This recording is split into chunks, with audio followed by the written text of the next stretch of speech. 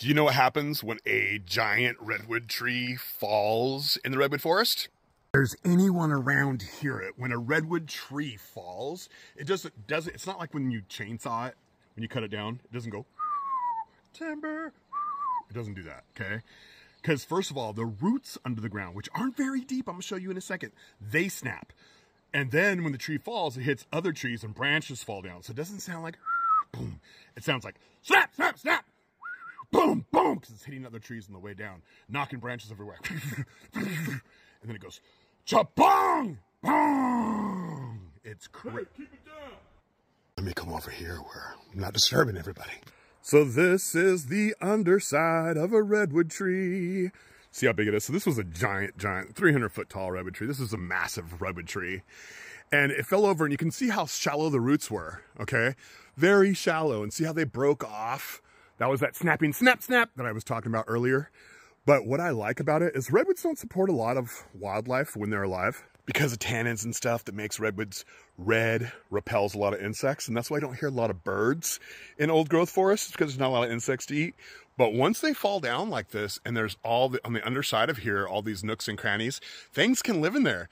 And we have some very cool things in the redwoods y'all don't know about, like rubber boas. Yes, we have rubber boas. Okay, it's a boa constrictor. Please don't take these home. People keep taking them home, and that's why we don't have very much. So if you see them, just go, wow, they're cool. They have a fake head on the end of their tail so that predators strike that. So see what I mean by nooks and crannies? There is nooks and crannies. Nooks and crannies. This is a big giant log that fell down, and you can see there's huckleberries, ferns, all kinds of stuff. Berries growing up there. How do those berries get up there? They got up there from a feathered behind who pooped out the seeds. So here's another nurse log. Super cool. All kinds of salal, all kinds of cool edible berries growing on it. They were put there via the birds. These logs will get really, really soaked during the winter, and then they slowly release the moisture during the summer. And so a lot of plants that are growing on a nurse log get that water during the summer. So it's the hookup.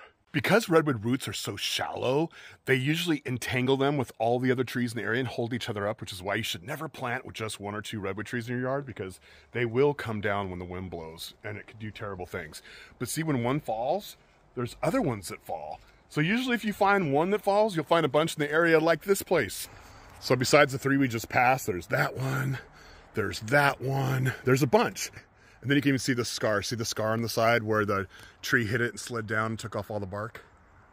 When one tree falls, it loosens up the root connections, and so lots of other trees like this one fall after it. There's only 4.6% of the old growth redwood forest left.